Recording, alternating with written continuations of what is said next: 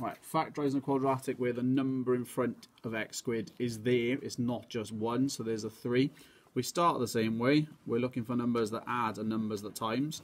Difference is here, when we're looking for the numbers that times, it's this number on the end times by whatever that number at the start was.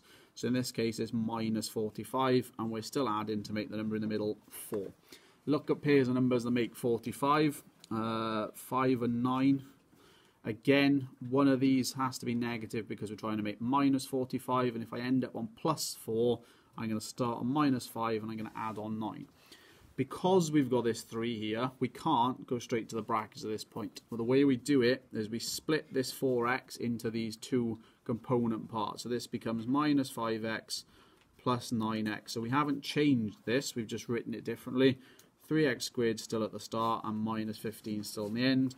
And then we factorise this twice. We factorise the first half and we factorise the second half using simple factorising. So what's common in here and here? The only thing common is an x. And then in the bracket we're going to get 3x minus 5.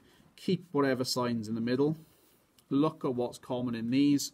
There's a 3 common in both of those, and we're going to get 3x minus 5 again.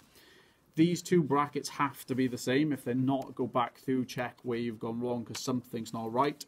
And then that tells me our two final brackets are this repeated 3x minus 5, and the other bracket is formed of whatever's outside of the bracket, so x plus 3. Again, there's no equals on the end of this question, so it is just factorising, so we are just stopping at the brackets, and that is the end of the question.